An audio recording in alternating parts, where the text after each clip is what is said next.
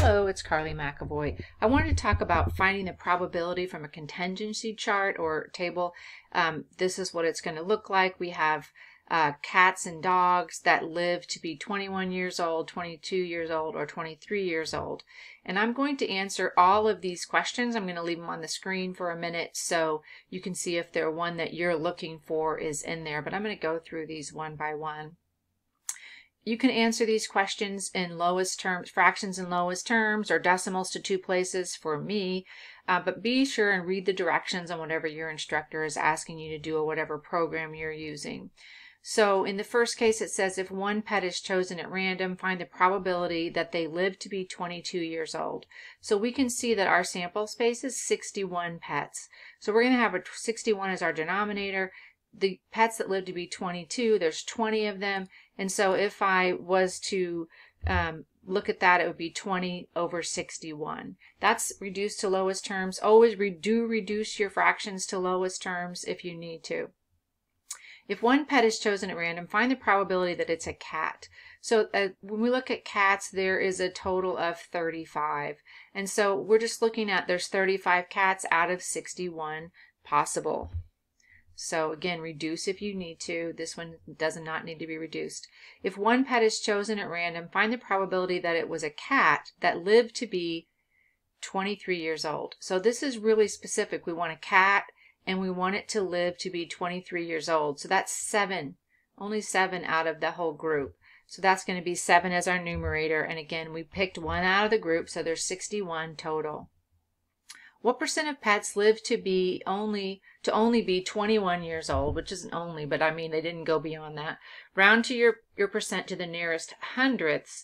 So any pet that lived to be 21 years old, that is 21 pets.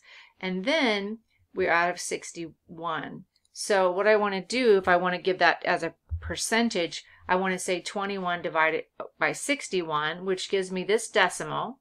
And the reason I went out so far is because I want to round my percent to the hundredth. So I want to have to go out so that I can move this decimal point 2 places and still be able to round correctly at the end. Once I move that over 2 places, I can see that to the hundredths, that would round to 0.43. So it'd be 34.43% of the pets that we're looking at live to be exactly 21 years old. If one pet is chosen at random, find the probability that it was a cat given that it lived to be 22 years old. Now this is different than this is sort of I just threw this in because I saw this one in here, but we're talking about, we already know that we're in this category. They live to be 22 years old. That's a 20 on the denominator. And then it was a cat, so that's 8 out of 20. So we were given a specific column to look at, and then I would reduce that to lowest terms. Number 6, find the probability that the pet was a dog or lived to be 23 years old. So we know that there's a total of 28 dogs, and we know that there's a total of 23 pets that live to be 23. But we have this 5 that was counted for dogs, and it was also counted for the 23-year-old group.